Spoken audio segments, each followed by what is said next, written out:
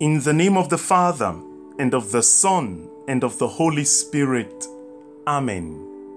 The Lord be with you, and with your spirit. Greetings, beloved of the Lord. You are listening to Catholic Meditation. I am Father Blessed Ambang Njume. Today is Thursday, the 2nd of May, 2024. It is Thursday of the 5th week of Easter, Church Year B. Today, the Church celebrates the memorial of Saint Athanasius, Bishop and Doctor of the Church. Good morning and thanks for joining us. Let us pray. Almighty ever-living God, who raised up the Bishop Saint Athanasius as an outstanding champion of your Son's divinity, mercifully grant that rejoicing in his teaching and his protection, we may never cease to grow in knowledge and love of you. Through our Lord Jesus Christ, your Son, who lives and reigns with you in the unity of the Holy Spirit, one God, forever and ever. Amen. The first reading is taken from the Acts of the Apostles, chapter 15, verses 7 to 21. The responsorial psalm is taken from Psalm 96. The response to the psalm is, "Tell among all the peoples the wonders of the Lord." The Gospel is taken from St. John, chapter 15, verses 9 to 11. Our meditation is drawn from the first reading. In those days, after there had been much debate, Peter rose and said to the apostles and the elders, "Brethren, you know that in the early days God made choice among you, that by my mouth the Gentiles should hear the word of the gospel and believe.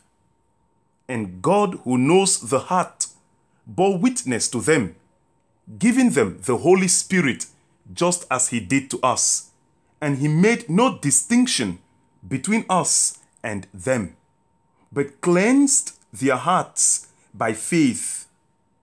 Now therefore, why do you make trial of God by putting a yoke upon the neck of the disciples, which neither our fathers nor we have been able to bear? But we believe that we shall be saved through the grace of the Lord Jesus, just as they will." And all the assembly kept silence, and they listened to Barnabas and Paul as they related what signs and wonders God had done through them among the Gentiles. After they finished speaking, James replied, "Brethren, listen to me. Simeon has related how God first visited the Gentiles to take out of them a people for his name. And with this, the words of the prophets agree, as it is written, 'After this I will return, and I will rebuild the dwelling of David, which has fallen. I will rebuild its ruins, and I will set it up, that the rest of men may seek the Lord, and all the Gentiles who are called by my name, says the Lord, who has made these things known from of old.' Therefore, my judgment is that we should not trouble those of the Gentiles who turn to God, but should write to them to abstain from the pollutions of idols, and from unchastity, and from what is strangled, and from blood. For from early generations, Moses has had in every city those who preach him, for he is read every Sabbath in the synagogues." The word of the Lord. Thanks be to God.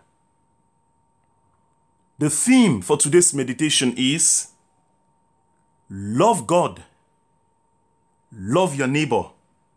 That is what is necessary for salvation. Love God, love your neighbor. That is what is necessary for salvation. Dear friends in Christ, we have to be careful that as groups, associations, and as a church, we are not more strict, insistent, rigorous, and stringent with our rules, principles, and regulations over and above the rules laid down by Christ himself. Associations, groups, and organizations have the right to set up a code of conduct for their members. The church too has that right because it is an ensemble of believers, and different churches have different rules. What is a rule for one may not apply to another. For example, in some churches, a member must have their church or Christian contribution card marked before they partake in communion. For others, it is not a must. It is left to the consciences of the members. In other churches, members living together receive communion whether wedded in church or not. For other churches, if not wedded in church and living together, members are barred from receiving communion.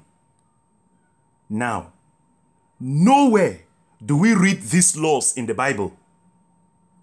They are laws of the church, principles and regulations, code of ethic for members of the church made by church authority.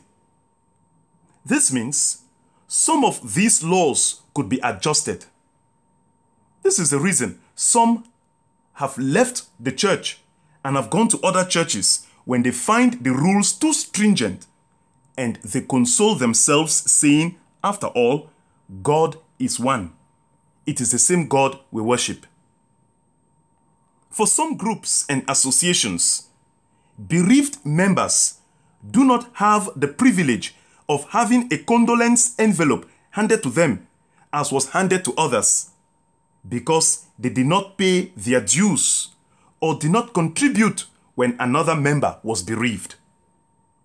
They even run the risk of not having members attend the funeral, and if they do, perhaps not in their uniform, to show disregard for that member. But nowhere did Christ say so, that we should go and attend funerals based on those who pay dues or not. That attending funerals or supporting a bereaved member is based on their payment of dues. Again, remember, beloved, not saying that these rules and regulations are not necessary, but beloved, we pay lots of emphasis on these things that are not the essence. And members will argue why they should not attend nor support based on group ethics, neglecting a Christian duty and a command of Christ. And some of these group laws are not actually group laws, but laws of individuals imposed on other members just so to exert their authority and show that they are in charge. We may be stricter than God is. We may make entry into heaven very difficult for others, as though heaven were a private room. We are making it appear it is do me, I do you. Because you did not pay dues and did not attend my own funeral, I will not attend yours. But is that a Christian behavior? We are not saying again that we should be lax or that we should let Christians do as they please or not take up their duties committedly.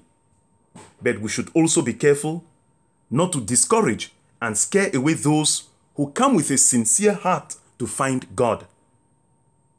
Do we realize that some may not have truly had the reason why they did not contribute at that time? But who cares? Since you did not contribute, you have a penalty. No one will attend your funeral. These and many more are some of the stringent rules that we impose on members, and these laws have scared many away.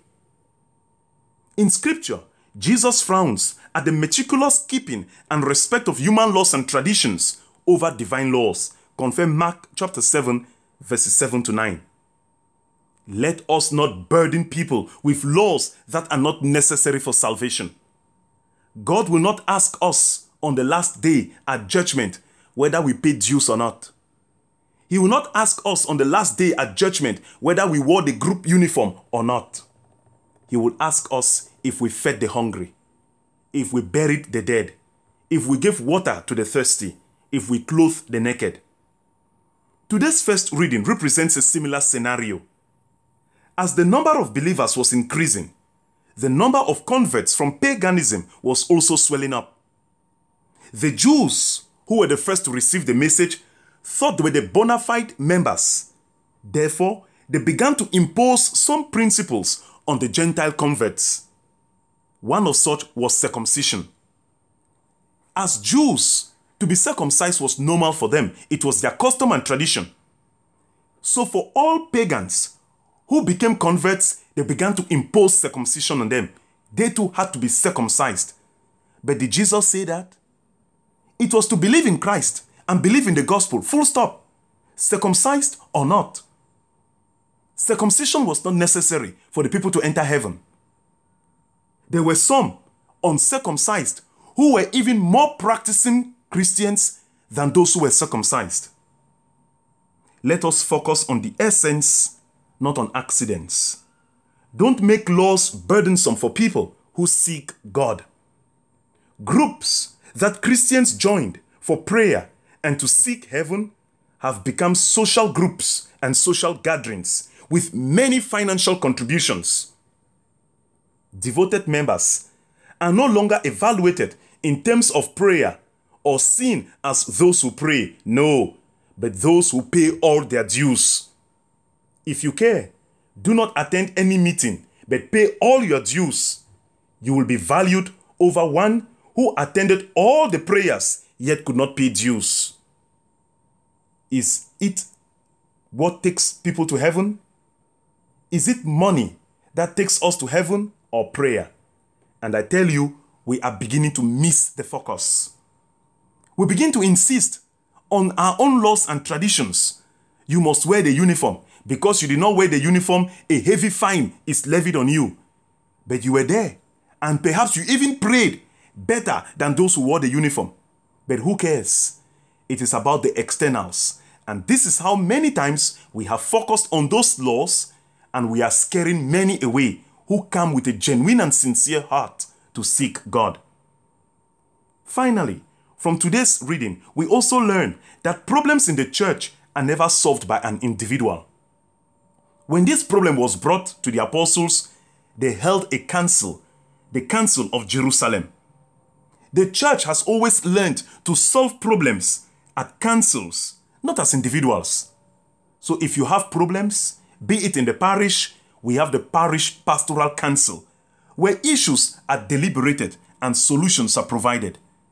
If we have problems in the diocese, there is a curia. There is also the diocesan synod. And this is how the church has learned to solve her problems. Not as individuals. Even in your groups and associations, do not take decisions alone because you are the boss. Call for a meeting. Call for gatherings and let people sit and discuss and put their heads together, because the church is no one man's business. Let us pray for that grace, beloved, that we may always work as a community and not burden others with things that are not necessary for salvation. Let us focus on those things that will take people to heaven. Saint Athanasius, an Egyptian bishop and theologian, played a very important role in the strengthening of the Christian faith against Arianism. This heresy, which originated with Arius, a priest from Alexandria, and which denied the divinity of Christ, spread quickly throughout the church. As Bishop of Alexandria for 45 years, Athanasius did his best to fight this heresy and uphold the divinity of Christ. He even suffered exile 5 times on account of his stand. He died in the year 373. Through his intercession, may we always insist on the things that are necessary for salvation and learn to work in community, in councils, and in synods to solve the problems that arise in the church. We wish a happy feast day to all those who go by the name Athanasius and to institutions named after him. The Lord be with you. May the blessing of Almighty God, the Father, and the Son, and the Holy Spirit come down on you and remain with you forever. Amen. Go back to your groups, to your associations and organizations, and insist on things that are necessary for salvation, not on human customs and traditions.